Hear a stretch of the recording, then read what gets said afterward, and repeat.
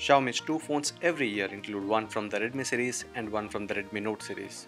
The Redmi Note 5 is not as well received this year, though the Redmi Note 5 Pro took away all the limelight. But now that we are seeing the Redmi 5 getting official in India, here is how the phone stands against the Redmi Note 5. Hey guys, this is Chetan Bhavani from Gizmo Times, and this is the comparison of the Redmi 5 and the Redmi Note 5. The difference in the size is quite evident, with the Redmi 5 having a 5.7-inch full view display compared to the 5.99-inch full view display on the Redmi Note 5. The material of choice is a little different as well, with the Redmi 5 having a plastic frame while it is a metal one on the Redmi Note 5. Though both have an aluminum pack, the Redmi 5 certainly is lighter and easier to hold, with the one-handed usage also being possible without a problem. But while being bigger, the Redmi Note 5 has the advantage of offering the extra screen for someone who wants to take full advantage of it and have a bigger display. Of course, with the MIUI helping in a better one-handed usage when needed. The display seems sharper and better on the Redmi Note 5, thanks to the full HD Plus resolution, that is 1080x2160 pixels, giving it about 403 ppi of pixel density.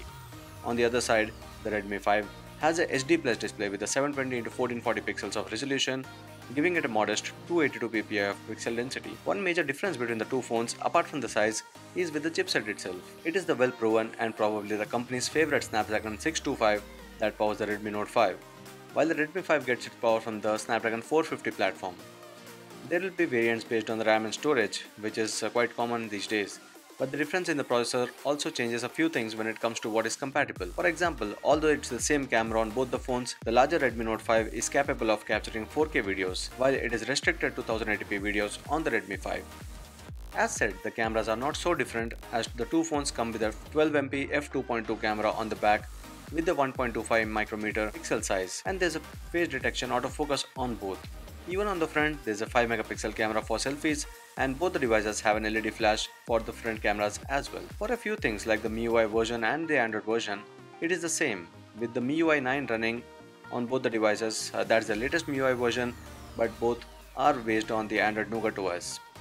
And the phones also have the IR blaster on the top to help as a quick remote whenever needed. The battery charging standard stays the same, with the phones having a support for 5V two-way charging and not better than that. But one big difference here could be with the battery capacity, as the Redmi 5 has a 3300 mAh battery in comparison to the 4000 mAh battery on the Redmi Note 5. While it might seem that the battery should last longer on the bigger phone, it has a higher resolution display to cater to, so the battery life shouldn't really be different, but that depends on the usage again. Now, the final difference is between the prices of the device, and which is again quite expected because the Redmi Note 5 series is a bit higher priced when compared to the Redmi series all the time, and that is where this comparison ends. So these were the differences between the Redmi 5 and the Redmi Note 5. Again, the choice depends on what you need. The Snapdragon 450 isn't a bad chipset at all, but in the end, if you want a larger screen, you should go with the Redmi Note 5. I hope you like this video. If you have any other questions about this device, do let me know in the comment section below and I'll try to answer that, and subscribe to Gizmo Times for more. Thank you for watching and see you in our next video.